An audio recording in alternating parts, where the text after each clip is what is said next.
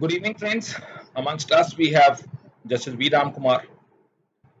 And as usual, we will be taking the session in an interactive form.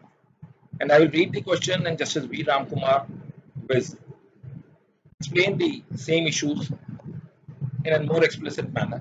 As usual, people love to understand from him, and that's why, on our request, which we receive on WhatsApp as well as on the emails, etc., we keep on requesting, and he also is always willing to see to that. So the question is, at about 11 a.m.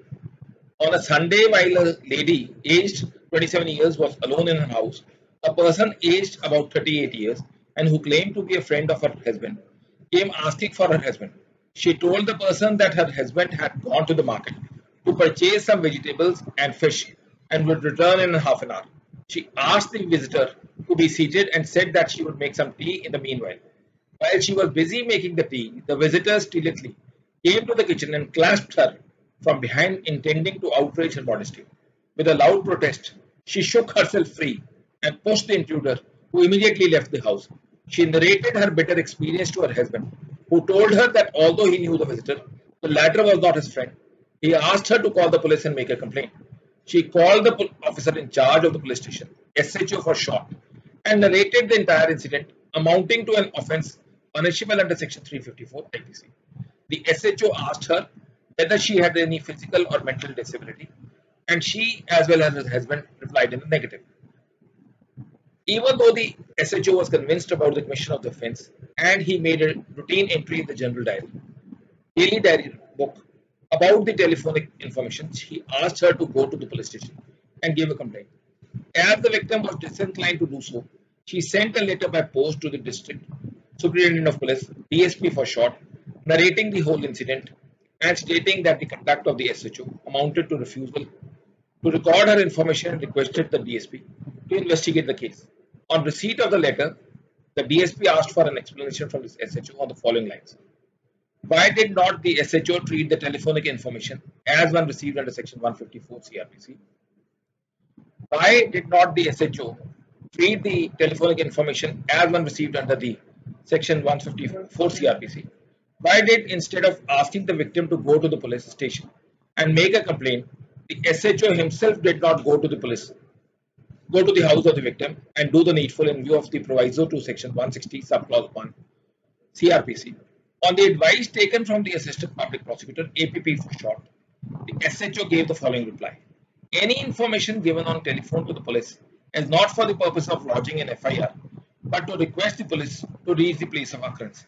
By paras 113 and 14 of Siddharth Vishisht @ Manu Sharma was a state NCT of Delhi, 2010, volume 6, SCC 1, where a telephonic information is received from an unknown person. Since the procedural formalities such as reducing the information into writing and reading it over to the informant and obtaining his or her signatures on the transcribed information, etc., cannot be completed, the same cannot be treated as an FIR. By paras 33 to 37, Surajit Sarkar was the State of West Bengal, 2013, volume 2, SCC 146. It is only if the victim lady was mentally or physically disabled, but temporarily or permanently, should the SHO go to her residence and record the information as mandated by Clause A of the second proviso to Section 154(1) CRPC.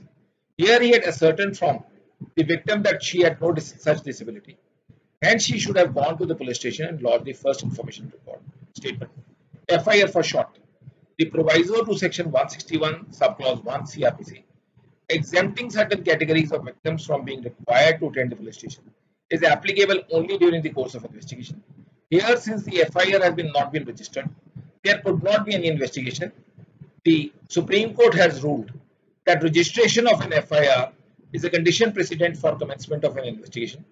By the para 1 of Mahindra vs. State of Punjab, 2001, AIR, SC 2113, and para 25 of Shashikant vs. CPI, AIR 2000 SC 351.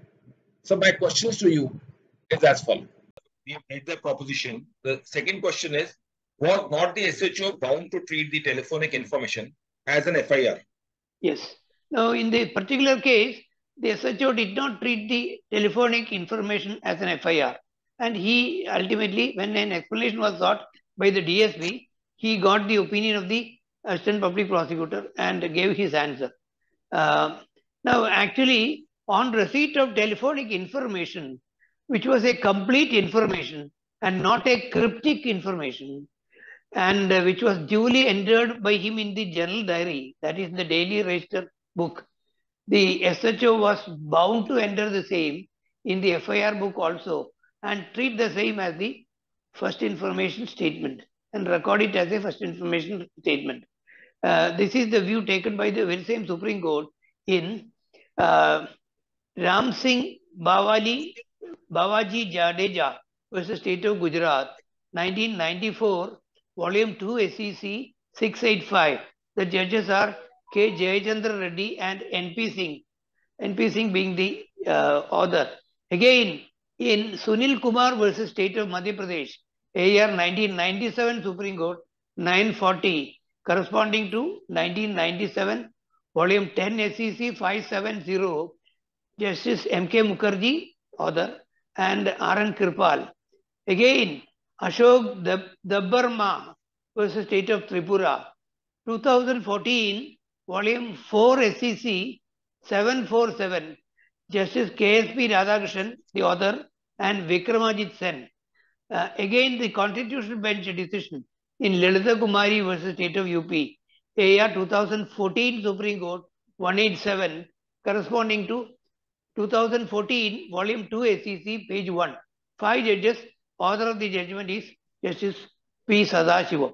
Now, in all these cases, the Supreme Court has held that when the first information when the information regarding the commission of a cognizable offence is received through telephone, and if it is a complete information, not a cryptic information, the officer is bound to treat it as the FIR, make an entry in the general diary, and also in the FIR register. And he is to treat it as the FIR. He has to register it as the FIR. He has no other alternative. So that is the answer to this question.